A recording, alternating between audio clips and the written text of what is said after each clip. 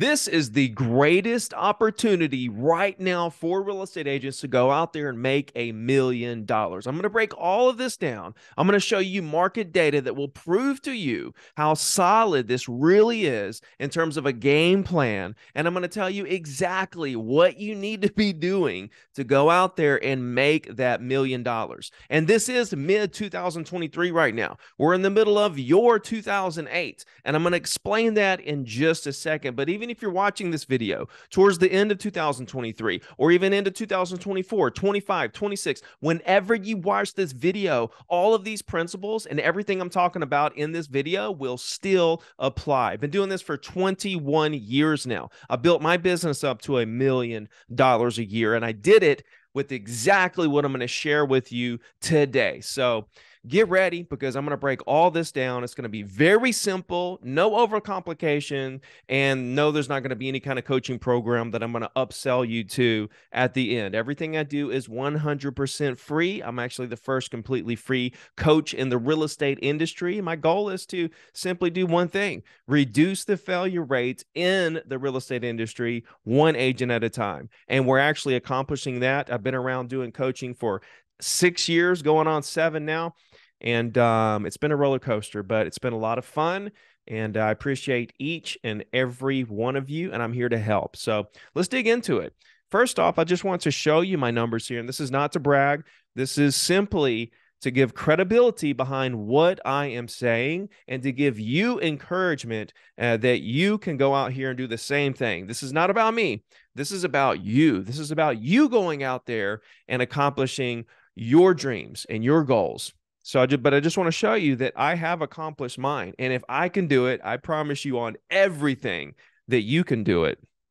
Here we go. This is a screenshot right out of my local MLS. It's got me there at the top. This is a stretch of 8 years. From 2014 to 2021, I was the number one agent in terms of volume closed as a single agent. And there's teams on here that I crushed. The next person there is a 20-man team. There's teams here that I crushed during those 8 years, not to mention all the single agents. And this is out of every brokerage. This is every agent in my county, year after year after year. I was number one for 8 years in a row. And it was everything that I did during 2008, 2009, 2010 to prepare for the market resurgence. So let's dig into that. This is actually just an illustration. This is definitely not exact, but this just gives you an illustration, something visual to look at here that shows you my business in 2008. And it just kind of, I was just kind of treading water there for 2008, 9, 10, 11. But then in 2012, it picked up a little bit. By 2014, it like nearly doubled or tripled. And by 2014, I was closing 100 properties a year. That was the first year I did 100 deals as a single agent. I did 100 deals every year since 2014. And it was because of what I did back in 2008 to take advantage and really expand my market share. I'm going to get into all this. But if you think about the activities that I did between 2008, 9, 10, 11, 12, 13, 14, 15, nothing changed. I didn't do anything different in 2008, 2009, 2010, 2011, 12, 13, 14. I didn't do anything different. What happened was, as I built a snowball, I continued to build the snowball. And when the market rebounded, and resurged, my business exploded with the market. And that's what I want you to understand here, is that if you can take advantage of what's happening right now in the market and be prepared for that resurgence, your business is going to explode. And back in 2008, the rebound happened really slow. It took it from 2008 really to 2012 for prices to start coming back up. It's not going to happen like that this time. We're already seeing prices going up over the last 60 days. I'll show you right here. This is medium home prices in America. We started out the year about 350. It was still coming down from last year. But as you see, every year it's kind of trickling down. In 2022, it was trickling down. Even back in 2021, the year of the boom, it actually trickled down a little bit there. And it levels out about the same time as you can see every year. Then it rebounds and starts coming back up. But look at where we are. We're at 376,000 on a median price. And this is Redfin data that's very up to date. It goes back It gets you to about 2 weeks before, whereas Case-Shiller, Realtor.com, National Association of Realtors, Mortgage Bankers Association, all those places, they're like a 1 to 2, even sometimes 3 month lag on their real estate data. Redfin's very up to date. They get all their data from the MLS. And so we were at 350 and now we're at 376. We are positive on the year from January 1st. Now, we're not positive year over year. As you can see, we're below 2022. But guess what? Look at this wall right here that 2022 put up as prices dipped in June last year. Look, I was thinking this line was going to continue right through and cross the black line in June and go positive year over year, but it's already inching up. It's trying to get there now. We may go positive year over year sometime in July. If not, for sure, early June, I would imagine we're going to go positive year over year. And then what are all the crash brothers going to say? And by the way, a true crash is a true crash because it scared everybody. It caught everybody off guard. There's panic out there. And that's something that you just can't predict. It comes from something that's totally unpredictable, that throws everything off track and out of whack. The people that try to predict crashes, the 2008 one, there were a few people that predicted that one. But, for those smart people that were looking at those, that happen to be looking at those metrics, they did a good job. But right here, it's really hard to say we're going to have a pricing crash. Now, prices are going up. Even Barbara Cochran here from Shark Tank, she said she warns a bloodbath is coming for the real estate sector, for this real estate sector. What she's talking about is commercial, which I agree with her. And I'm looking to pick those deals up. I'm buying a lot of single family homes right now, but I'm just waiting on commercial to come down a little bit so I can pick up some nice commercial properties. But she says in this article, residential could see a rebound. And if you read this little part of the article here and down at the bottom, she said everybody's afraid of high rates right now. It's hard to really find a house because of inventory. But the minute those interest rates come down, all hell is going to break loose and prices are going to go through the roof. Well, you can see on our last slide here that they're already pretty much through the roof. We're almost caught up to 2022 and we're about to go beyond. And this is national. You can look into your local go to Redfin and look at your local data. You're going to see the same thing. Prices aren't going down, guys. They're going up. Why do you think I'm buying houses? Right? And in the midst of all this, with prices going up, okay, we've got realtors leaving the business. Okay, look at this. We're down 60,000. Now look at every year. Every year we have a wave. And I think that's because January 1st, we get caught up on people who aren't paying their dues and we see that drop off. And then it rebounds and then drop off and then rebound and then drop off and then rebound. I think we see that through the year in different months that there's different dues that are owed and people that aren't paying. I think that's what that wave is. But we lost 60,000 agents. That's a net number. We probably lost around 80,000, I would think, overall. Probably had about 20,000, something like that, join. We don't know those net numbers, or not. We don't know the overall numbers. We know the net numbers. We're down about 60,000 agents. But why are agents leaving the business when, in fact, real estate prices are going up and real estate seems to be doing extremely well? Well, it's because of this. Last month we did the NAR came out with their existing home sales data, and it showed 4.2 million transactions on a annualized basis. Right, we're on track right now to do 4.2 million transactions right now. Okay, that number is wildly low. Okay, why is it wildly low? Well, if you go back to 2008, right here, you'll see that in 2008, we did 4.1 transactions. We're not too far away. It's actually 4.12. We're not too far away at all from the 2008 number in terms of number of transactions. That's wild. And so that's why I'm trying to tell you right now that this is your 2008 that you need to take full advantage of, because you could not only be the next Ricky Carruth, you could be the next 10x of Ricky Carruth. With today's technology and what you can do and the damage you can do in the market in terms of expanding your name and your brand, you could be so far ahead of anything that I ever accomplished. It's not even funny. But look at what happened here. It was kind of a slow creep back to 5 million. By 2013, we hit 5 million again. Then we're around 5 million again. Then it kind of got to 5.5 by 2017. We had that incredible year in 2021 of 6.2. That didn't really compete with the 2005 7 million transactions. That was a heck of a year, huh? But what I'm trying to say is that we are at 4.28 million right now. If the year ends up on the same track that we are right now, I think it'll pick up some because I think rates are going to come down. We're going to have a wave of buyers, and then we're going to have a pickup. But the problem's going to be, I'll show you in a minute. But we had a slow recovery here. That's not what's going to happen this time. And listen, right now is better than 2008 because the difference is prices, right? Prices aren't down 50% like they were in 2008. Prices have held solid and they're going up. So if we have about the same amount of transactions as 2008, why are prices staying where they are? Why are prices not dropping even at all? Why are they continuing to go up? Well, it's because of this right here. Total housing inventory, the number of homes for sale.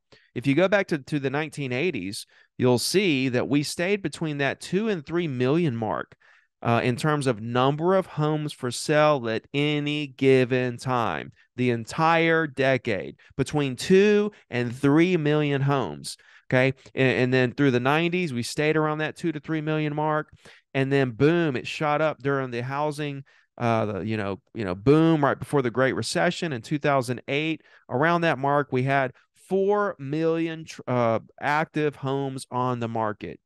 And then after that, inventory dwindled and it just continued to dwindle all the way to where we are now, which a report came out. We've got around 550,000 active, 550,000 active homes for sale in the U.S.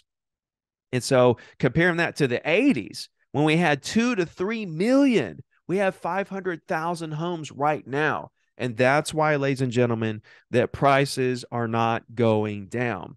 And if we look right here at the Redfin data with active listings, we can see this shows right here that we are negative 0.86 year over year from 2022. And you can see at this point in the year, we were lower than 2021. Okay. And now we just went lower than 2022. So guess what, ladies and gentlemen, for May or June, we are the lowest. And this data was actually for May up to May 21st, which was the day I turned 42 years old. Up to that day, we hit the lowest amount of active homes for sale that we've ever seen in history. All right. Since before, long before the 80s. Now, if you look at 2022, we can see that we dipped even lower earlier in the year. So we did get lower than this, but not in June. When it comes to June, we're the lowest that we've ever been. We'll see what happens the rest of the year. We'll see what happens going into 2024. But right now, we are at the lowest that we've ever been in history. And a lot of the problem is people are locked into rates. We see a problem for the housing market. People won't quit their cheap mortgages. Fewer homes are available because homeowners are hanging on to their 3 and 4% interest rates. We can see right here that at the end of 2022, 62% of mortgage holders had a rate below 4%. 82 had a rate below 5%. 92% had a rate below 6%. And so the people that are hanging on to the rates, it's doing two things, okay?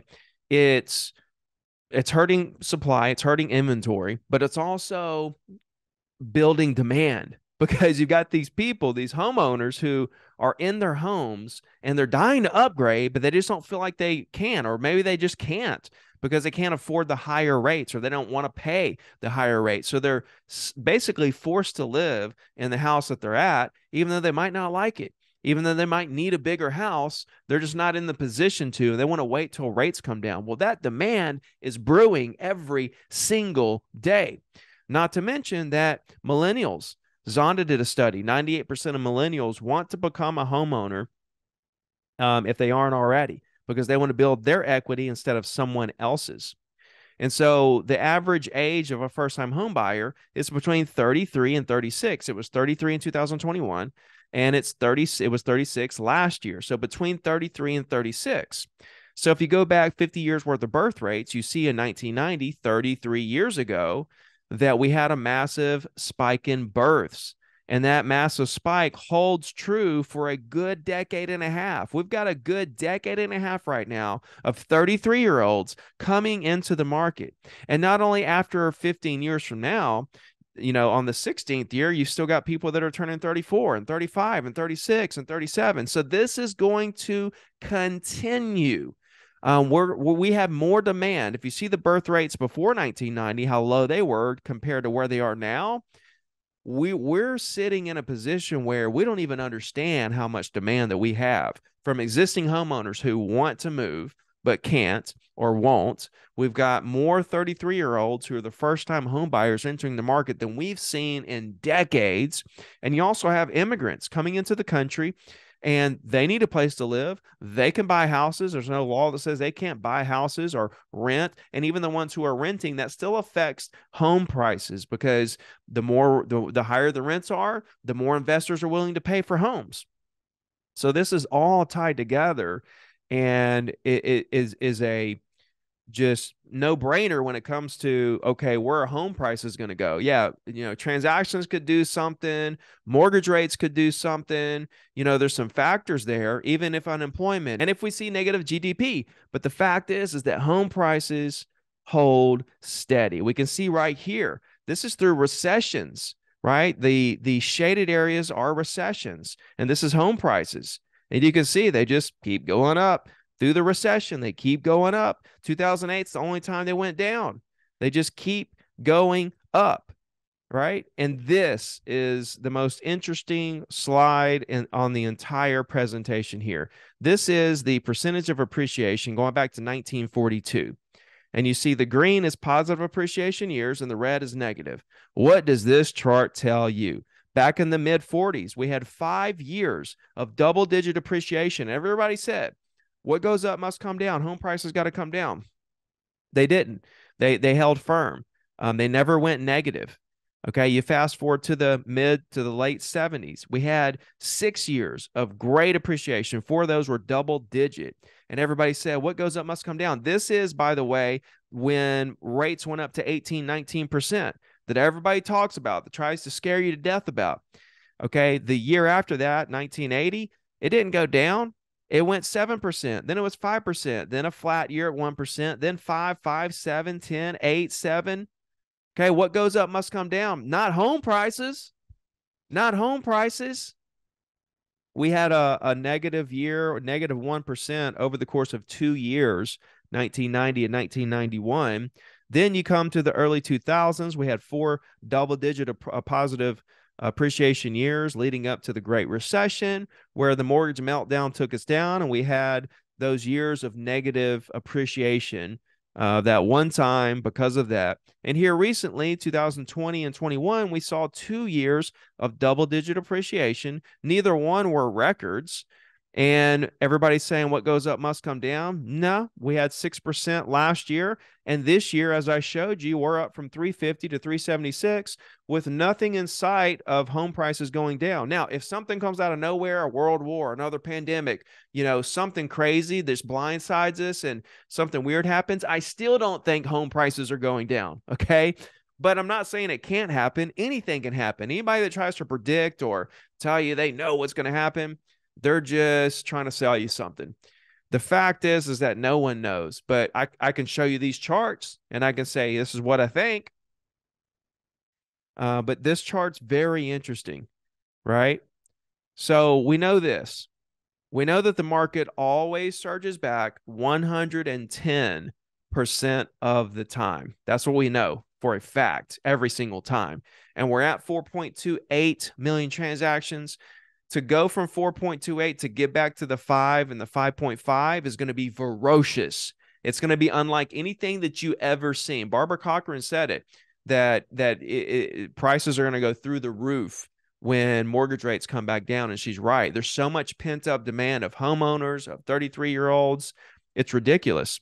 And we know that closings will happen by the truckloads every day for the rest of your life, regardless of market conditions. We learned that a long time ago in 2008 when closings never stopped. So you have job security forever if you do what you're supposed to do and get out there and help people buy and sell, and don't lay down with the market. When the market lays down, don't lay down with it. Stay up, keep moving, keep grinding, keep calling, keep trying to help people, because there are people that need help. And if you can squeeze through in the downtimes, like the agents right now who are doing, they're getting by, they're selling 2 or 3 properties a month. They were selling 8 to 10. Now they're selling 2 to 3, and they're getting by, and they're saying, oh man, this market sucks and all that. I'm like, bro, if you can make it during this market, you can make it during any market. You are good. And if you keep going like you're going, when the market resurges, your business is going to explode. It's going to be double what it was before the downturn. I promise you. But if you lay down and you quit, then you're not going to be there. So there's that to think about. The next thing is, there was an agent that he did about 10 million so far this year. He said, Ricky, how do I get to 30 million or 35 million, whatever he wanted to do? And I said, number one, quit trying to get to 35 million. That's the first step, is quit thinking about 35 million. Make the goal, look at the goal, but don't put so much weight on the goal. You can't control it. I said, if you did the same thing you did in 2021 and 22 and 23, and the market kept going, and from 2021, it kept going the same as it was into 2022, into 2023, would you be selling 50 million this year? He said, yep, I sure would. I said, but you're not doing anything different. Your activities aren't different. You're not doing anything different. You're doing the same stuff. It was just the market that came back and made your business explode, right? Right. So you can't control the fact that the market took a downturn. You can't control that. So if you can't control it, why are we going to put so much weight on the goal at the end of the year? Put more weight on, how many people can I help today? How many people can I talk to and ask them what in the world I could do to help them buying and selling real estate? When you woke up January 1st, 2020, I bet you're like, oh, new decade, let's get after it. And March rolls around and boom, there's a pandemic. I guess you weren't expecting that one. I guess you didn't figure that into your business plan. No, you didn't put into your business plan in March of 2022 that interest rates were going to start going up and that things were going to start slowing down a little bit, were you? No. In 2023, you probably realize that we're in a slower market than we were in 2022, but you didn't put in your business plan that by the end of the year, rates are going to come down and we're going to have this explosion of buyers, and you end up the year amazingly strong, probably catch up to what you wanted to do, and end up 2024 off like a rocket. You can't control all this stuff. You have to take it day by day and do what you can do every day and max out. And I don't have a $10,000 program I can sell you to solve all your problems. See, that's the beauty of being a free coach.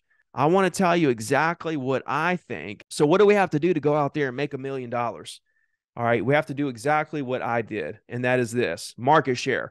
Increase your market share.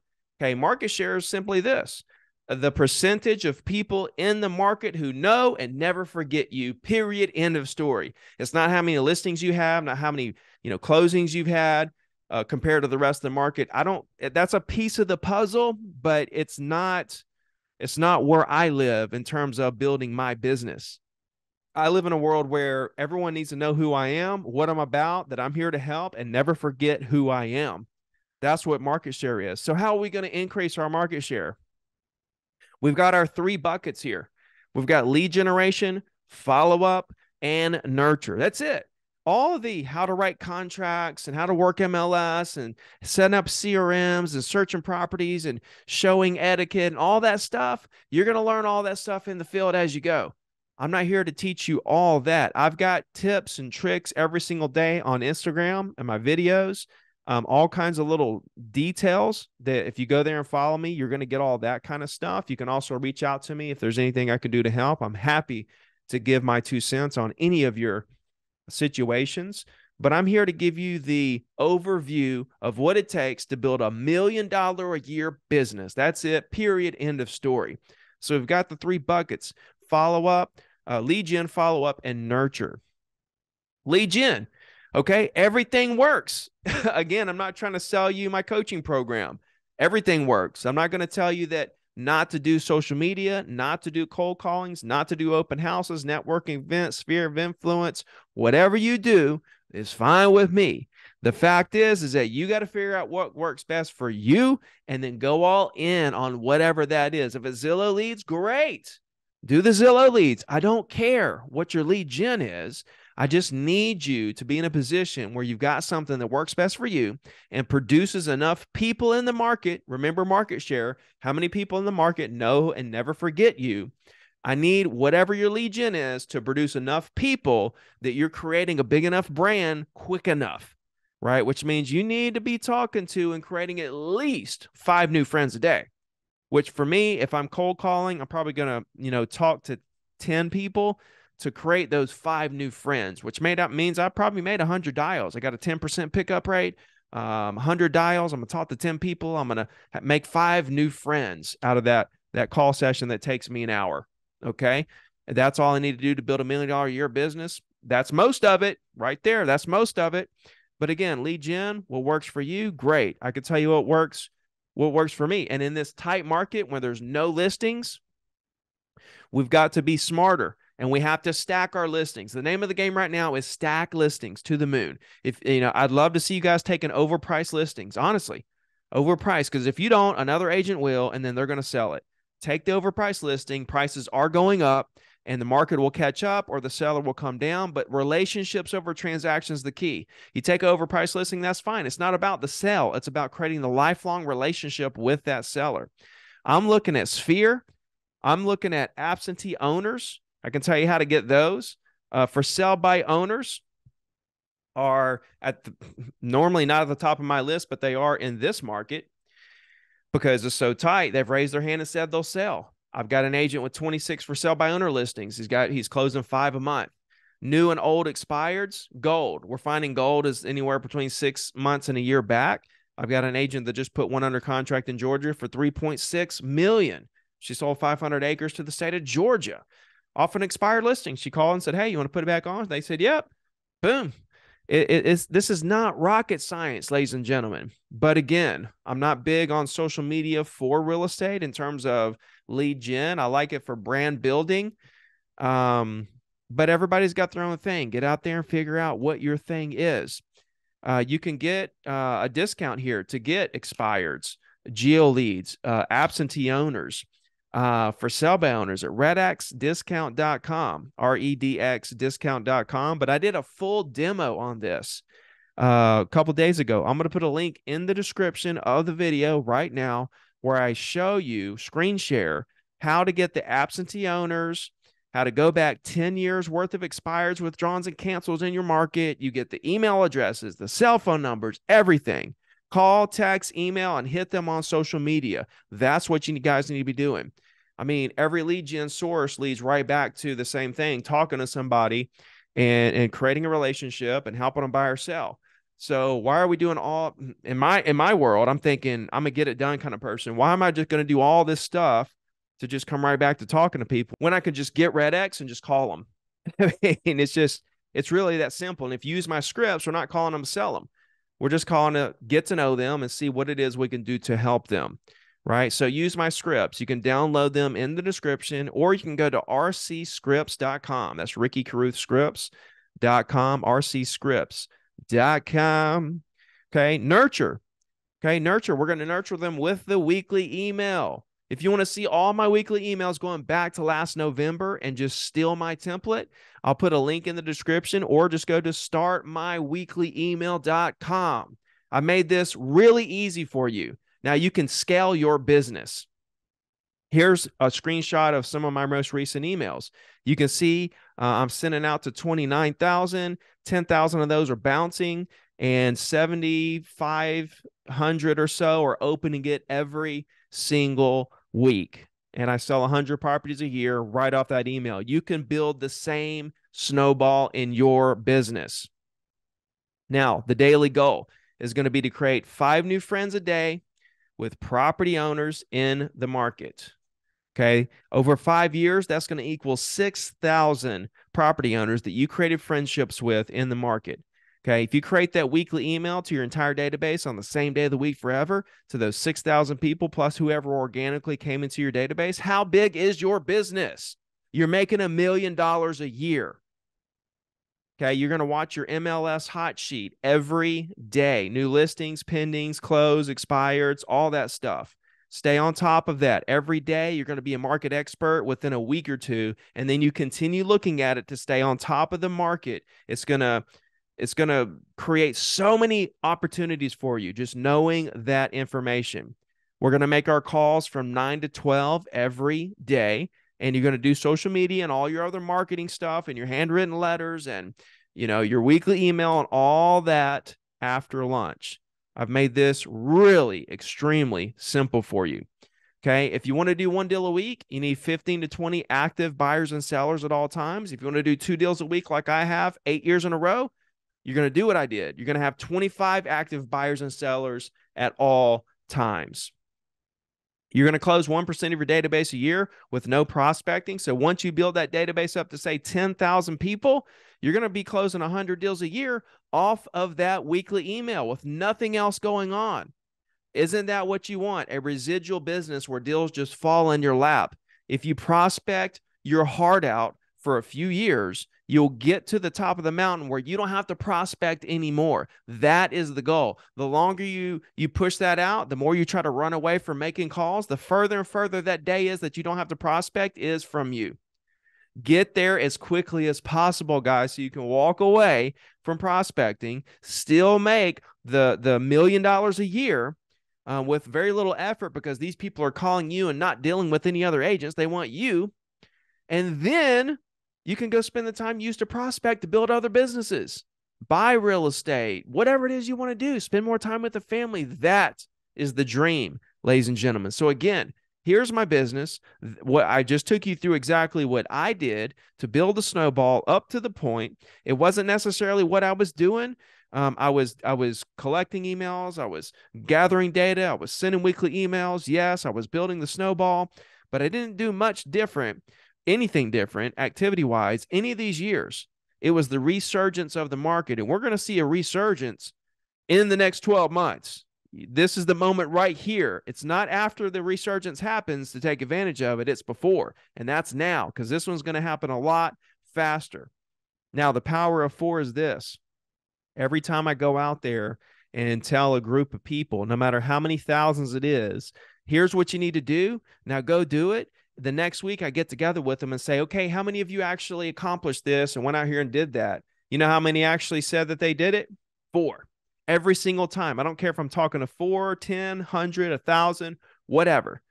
4 people said, yeah, I went out and read the book or did the fitness challenge or made my calls or whatever it was. So my question to you is are you going to be one of the 4 that go out there and take this information and do something special over the next decade? Because that's what it's going to take. So there you go, guys. I gave you the blueprint from top to bottom. I hope you enjoyed it. These are just my thoughts on the market. I hope you can tell I just really want to help you in your business. So if there's something else I can do, feel free to shoot a comment, message me on Instagram, whatever it is, reach out to me, let me know what it is so that I can help you. And outside of that, keep going. This is your year. This is your 2008. And I want to see you shine. See you in the next video. I-35 with the top down, quit to tell a hater they should get like me. Seem like everybody wanna be the boss, but it costs in these lanes.